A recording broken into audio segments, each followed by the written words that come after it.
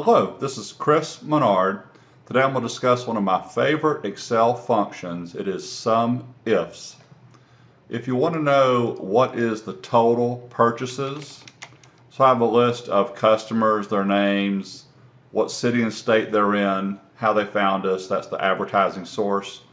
AutoSum is probably the most popular function in Excel. There's the total purchases for everyone. But if you want to know an exception to this or some criteria, I only want to know the total purchases for, as an example, Georgia. Well, I can come down here, and there's a function in Excel we've had for years called SumIf. I'm going to do it. I rarely use it anymore. I use the new ones called SumIfs with an S, but I still want to show you just how SumIf works. 3 arguments it's asking for: range, criteria, and then sum range. Well, my range, I'm looking for Georgia, so that's going to be this range, comma, I'm looking for GA, and that's still in column E, comma, now if you find it, what do you want to sum up? I want to sum up the purchases. So that is the SumIf function. 6223, let's take a quick look and see if that's right. Take a look down in the status bar in the bottom right, it says 6223, so that works. I'm going to put this formula here in just a second. I don't use SumIf anymore because usually I'm looking for multiple criteria. So when Excel 2007 came out, they came out with SumIfs with an S.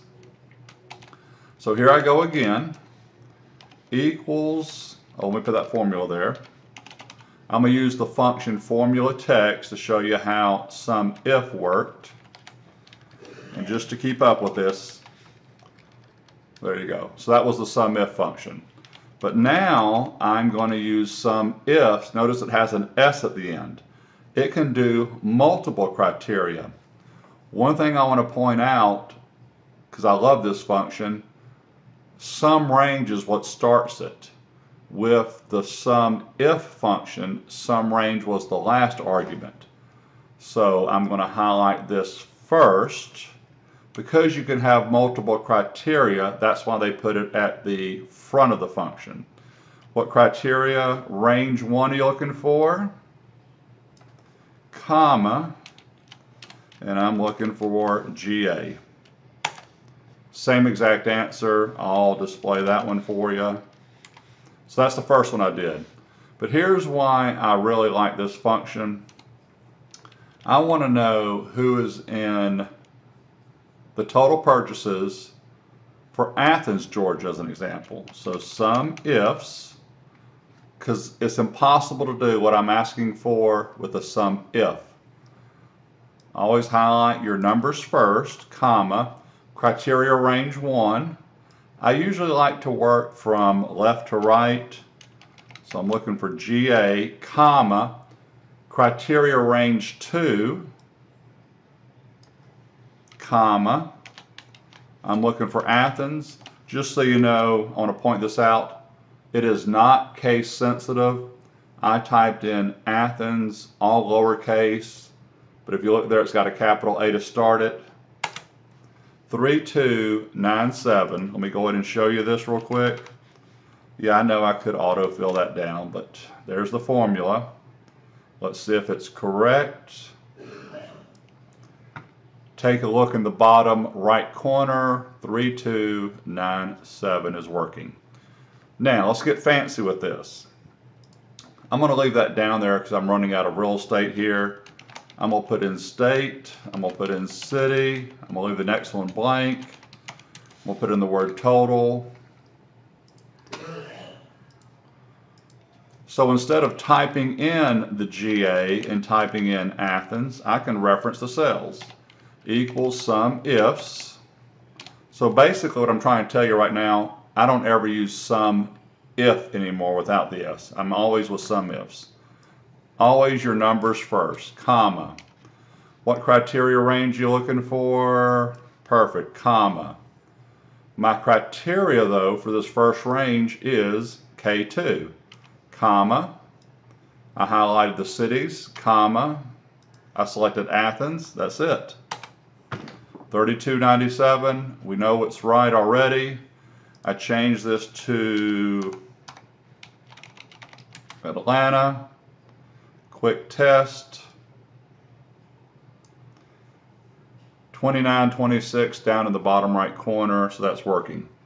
One more time, keep on going with this just to show you this. This one's going to be a little tricky. I want to see GA, and I left this empty intentionally, but for purchases over, look at here, let's do over 1,000. So here we go with this one. So it's going to be SumIfs purchases. Notice it always starts off with that range. Highlight, comma, I'm going to pick GA, comma, criteria range 2. This one always throws people off. So the sum range that I started with is also going to be a criteria. So I've actually selected that twice, comma, there is my criteria greater than 1,000. Let's see what we end up with here. Control Enter, 3112. I'm just going to manually do this. 1, 2, bottom right corner, 3112. Let me give you a huge tip right here. In M3, I did greater than 1,000. I know a lot of people that say, I don't like you putting in that operator. I just want to do, because it says over, I just still want to do 1,000. Look, my total's 0. So I'm going to edit this formula. So what you have to do is, I'm still referencing M3. You have to put, I'm going to put the operator in quotes. Still going to be wrong. I'm going to prove that it's still wrong. Because what it's looking for is, you want to reference a cell, you got to concatenate. So I'm going to do an ampersand, which was shift and the number 7. So now I should get the exact same answer again, 3112. So there it is. So let me put that formula, I'm running out of room here.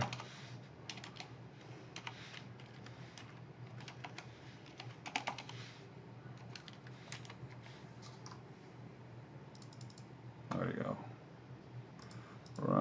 Close enough. Right there. Anyway, there's SumIf. Last one to do. I was thinking about this one. Someone wants to know, can you do, notice I have North Carolina down here. Can you do, assume I got all 50 states too. Can you do 2 states or more than 2 states? The answer is yes. I'm going to have to sum up SumIfs. I want to know Georgia plus California, comma, criteria range, and here's the trick to this, comma, I'm going to use brackets, I'm looking for California, comma, I'm looking for Georgia, close the brackets, I think that is it. Keep your fingers crossed. 11951, let's highlight it, 11951, that's worth showing, I believe. There you go, I put that in brackets. I did 2 states, I could have done 6 states, 12 states. So that is how SumIfs work. Huge fan. It's in my top 15 functions. I do it all the time at work. I do it all the time in real life. So get rid of SumIf and replace it with SumIfs with an S. Subscribe to my YouTube channel. I have a couple webinars coming up. It's the end of August. It's August 24th today. I'm going to do 2 webinars in September. The first one is going to be with Excel, and the second one I haven't decided what to do yet. So feel free to subscribe to my YouTube channel. and also go to my website, Chris Menard Training, and right on the home page you can subscribe if you want to be notified about the webinars. Have a great weekend.